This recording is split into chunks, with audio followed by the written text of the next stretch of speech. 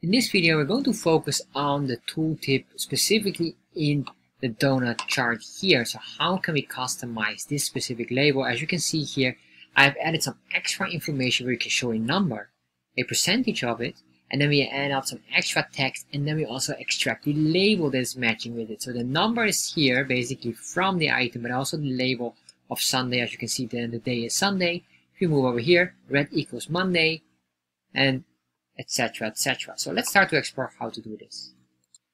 In this video, we're going to answer one of the viewers' questions, which is how to customize label text in the tooltip in a Doughnut chart in Chartjs. So this question came from one of my other videos about how to show data labels only in one specific bar. And in here, a special thank you to RDX Apollon. And this is what RDX Apollon asked. Hello sir, how to customize the text label tooltip in a Doughnut chart in Chartjs? Please help me. Alright, so let's start to explore how to do this right now.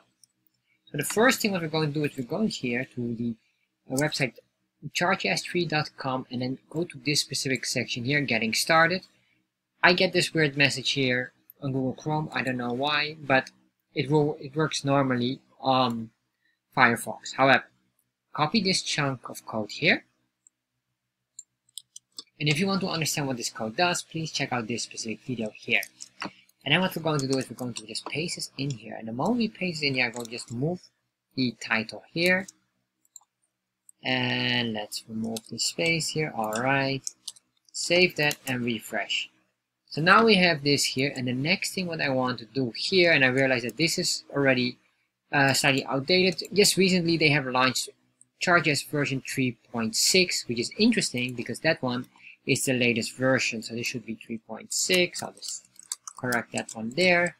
And then what I want to do here is basically, you can see here we have this bar chart, and what I want to do is I want to convert it into a pie chart, and I want to remove the scale structure of that. So I'm going in here, and we say here instead of type we can convert it to a pie, or if I'm not mistaken it was Doughnut chart.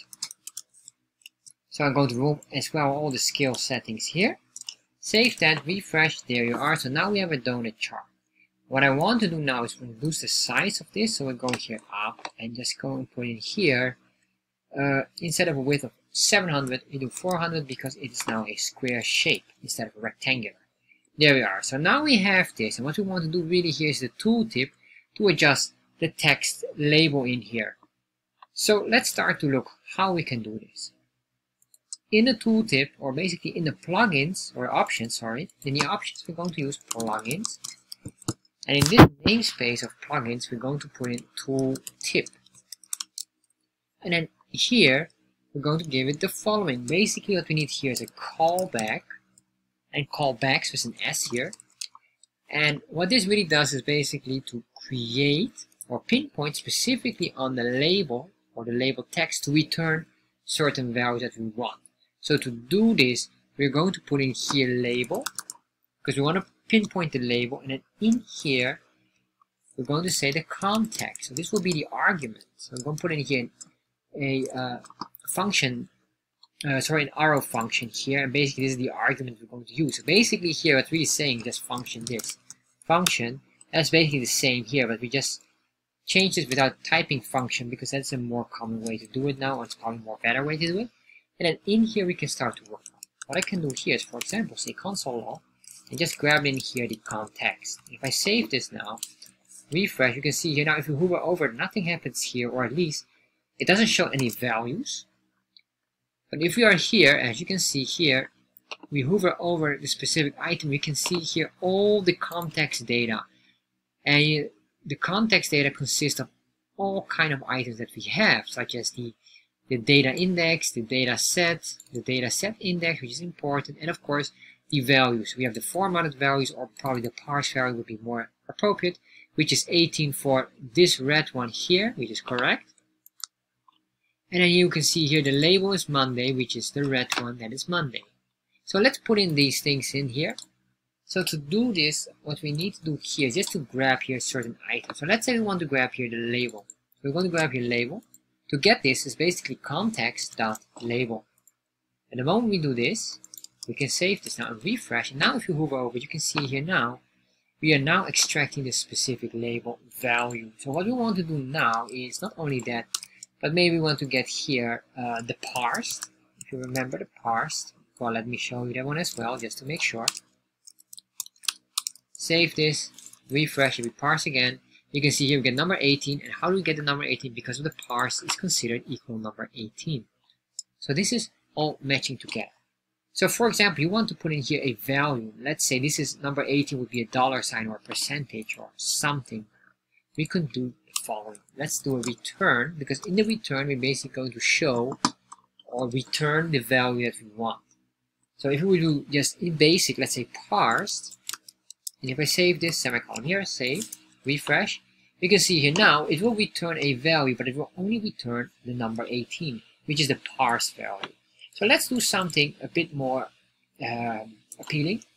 Let's go to remove this here, and I'm going to make a new return. And what I want to do here is I'm going to use here template literals, which are backticks. So backticks are below your keyboard, or below on your keyboard, below the escape button of your keyboard. That's the correct term. And then in here, we're going to put in some text, and we concatenate all together. And this is an easy way. So let's say this is a $sign for dollar money. So, and then we get the parsed value. We can get this parsed value, but then we need to use a dollar parentheses, indicating that this is a specific value. So we could say here, if you want for Monday, it would be then $18 with a $sign here. And we could say here, and the day is, and then we can get here, of course, the context label. We put in another $sign, curly braces, and then we have here the label. So the moment we do this, semicolon, save this, and refresh, you can see here now, we get a long tooltip here with all the information we have customized in here. And of course, you could do all kind of items here. You could put in your percentage, you can change everything here. And then with these backticks, makes it all quite easy. And it's basically how you can control items in the tooltip. You can see here now we get the percentage value instead of a $sign. So if you like to know more about the tooltips, I highly recommend you to watch this specific video about how to add more information in the tooltip in Chartjs. This is a 20-minute video long, covering every specific item of the tooltip and how you can customize them. Highly recommendable for you if you want to learn more about this.